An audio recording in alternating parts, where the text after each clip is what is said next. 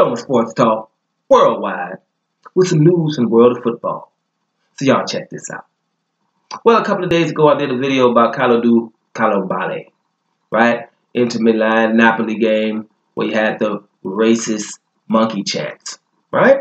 And how it is, people get upset when you mention things like that, not upset that these things are happening.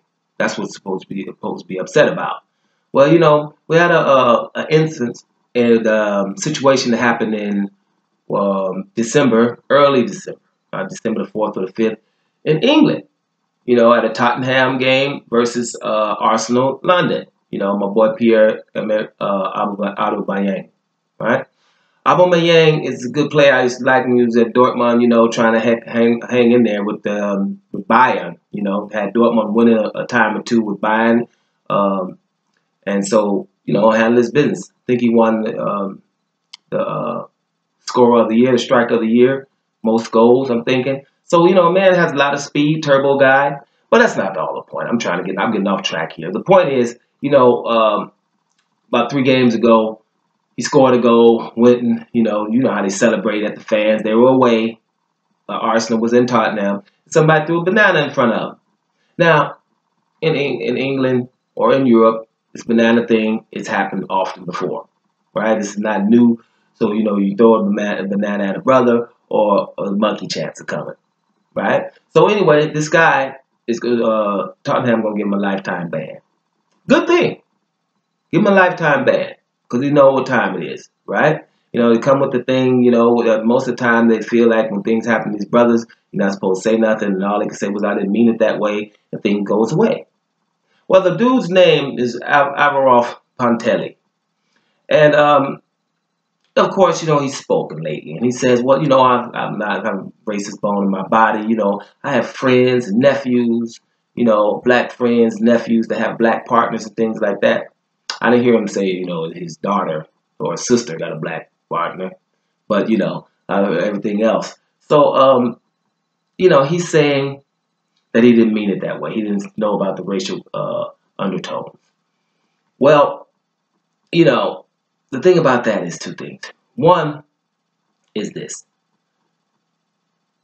The only thing that's good about what this guy Pontelli said to me is this. He hasn't had any trouble with the law ever in his life. He has no criminal record and has never had any problem with the law.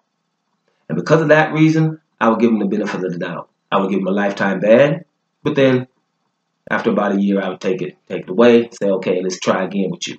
But he should get the benefit of the doubt, right? Because he was saying, hey, everybody, when Aubameyang came in front of him, of course, everybody was swearing and talking smack to Aubameyang. Not a problem, right? And, he threw the first thing he saw, basically, which is a banana, and he's acting like he didn't really see it. It was a pear, it was an apple, nothing would have happened, but it was a banana, the racial connotations. Well, you're supposed to know that. And I think you do know that. But we want to give them the benefit of the doubt. I think a lifetime ban is just good for people to see that we're going to cut down on this. We're going to be, this ain't no joke, no matter what it is. But I do think when someone has never had issues before, that should mean something in society. That you respect the law. You're not a criminal. You've been respecting the law your whole life. Now, if you're only 16 years old, then that ain't nothing. I don't know how old this guy is. But if he's never had a problem before, we'll give him the benefit of the doubt. But I would like to make sure that people know something.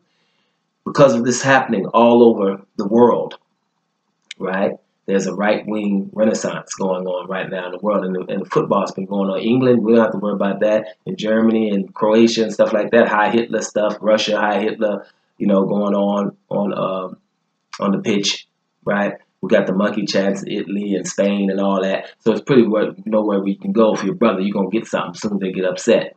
Because they have a problem with you because they think you're a great athlete. That's what the problem is. So, and then it's going to keep going like that. So what happens is you can't succumb to peer pressure if you're not racist and you're white. Because those are the ones who basically lash out. You're going to have to not succumb to peer pressure. So when you come to this YouTube site here, what happens is you might hear me say from time to time, don't do what everyone does. Do what's right. And that's what I mean by things like that. You know, mom taught me early, when masses of people do things, it's probably wrong. When masses of people do things, it's probably wrong. Check yourself.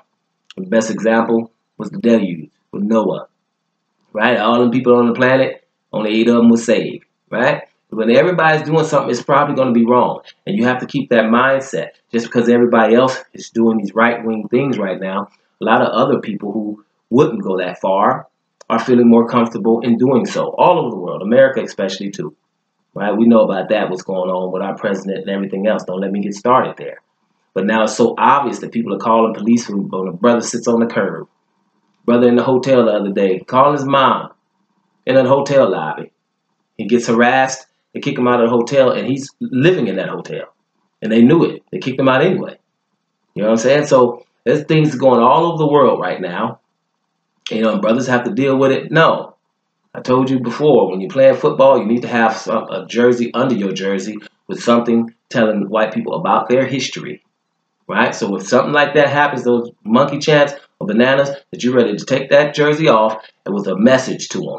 I said it in my last video. I put it in the information box. Now, I'm hoping I don't have to do a video about this once a week, but these are the kind of things that are constantly happening to this guy. Now, even though Abu Bayang, we know that what time it was. The banana people know what time it was. I still going to say, like most black people do, because we're not a vindictive people. We've been dealing with this so long, we know that people just ignorant. So we stand above it most of the time. So this Alvaroff Pontelli, we're going to give him this ban, but we're going to lift it. I'm pretty sure they're going to lift it, and they should.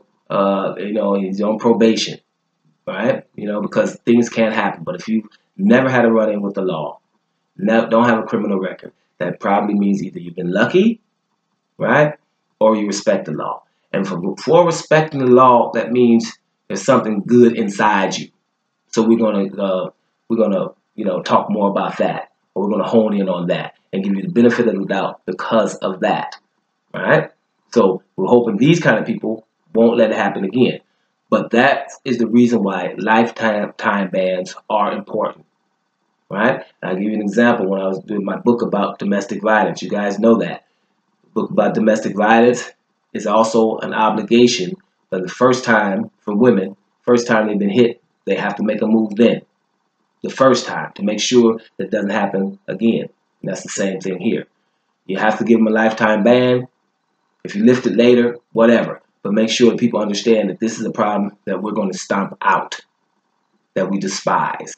That way, you'll solve this problem eventually, or definitely put a dent in it, because it's a big, big problem, especially in European football, all over the place. So let's hope this happens. Let's hope your boy Pontelli learns from this. And right now, Tottenham's giving him a lifetime ban, and that's the way it should be. Doma Sports Talk worldwide, and I'm up out of here, y'all.